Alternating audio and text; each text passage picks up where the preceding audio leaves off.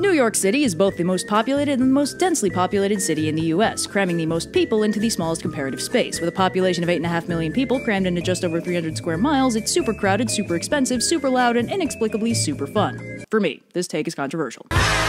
New York has a really good multi-level train system I never use if I can help it because public transit is uncomfortable and there's an entire civilization of subway rats down there I'd rather not disturb. If you don't like whipping through a labyrinthine network of underground tunnels at breakneck speed, you can get a cab instead, where you can pay extra for the near-death experience of interacting with New York traffic. Most of New York is on a grid except for the bits where it isn't. If you're going up Manhattan the long way, the blocks are super short, but there's 200 of them. If you're going across the short way, the blocks are super long, but there's only 15 of them. Feels like this should be the other way around. Right in the center of the island is Central Park, which is way bigger than it feels like it really should be. If you want to get from 80th Street on the west side to 80th Street on the east side, I hope you're prepared for some really circuitous detours because Central Park has no straight lines, possibly as some sort of rebellion against the rest of the city. New York is so dense that the traffic is always awful, but it's also super slow, so not much can actually go wrong, it just takes forever. If you're in a hurry, it's probably better to brave the subway rats or just walk. 7 out of 10, all the trains had these weird occult flyers on them advertising a spiritual consultant, and I don't know what's up with that.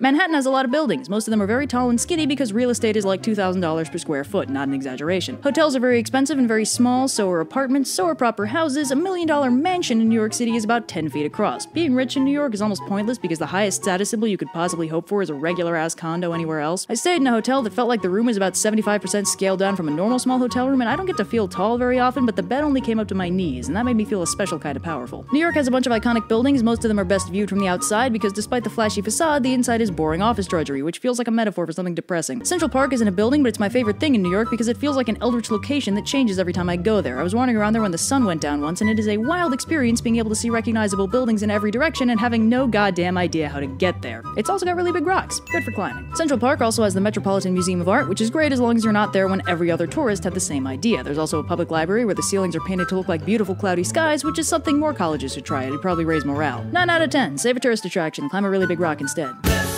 New York is near the coast, so the local weather is basically whatever the ocean's feeling that day. This isn't really New York's fault, but I was in New York trying to get to Chicago when the polar vortex thing happened and all the trains stopped running, so I was stuck in New York for 2 days before Amtrak dumped me on the Cardinal Line, which runs for 28 hours through all the ugliest, dullest parts of Virginia, West Virginia, and Kentucky. Country roads is forever ruined for me because I've seen West Virginia and it sucked. 2 out of 10. It's not New York's fault, but I'm still salty. The best thing about New York is it's so dense. I spent a few days across the street from a kosher cafe with bagels the size of frisbees, 1 block away from a lovely little tea shop, next door to a fancy steakhouse, and 3 doors down from a bun bakery. I picked a random direction and walked for 3 minutes before finding a gorgeous breakfast bistro with the best banana Nutella French toast I've ever had. I went to dinner at a literally underground Japanese bar and introduced a friend to dim sum in Chinatown. 10 out of 10. Look at all these cheesecakes.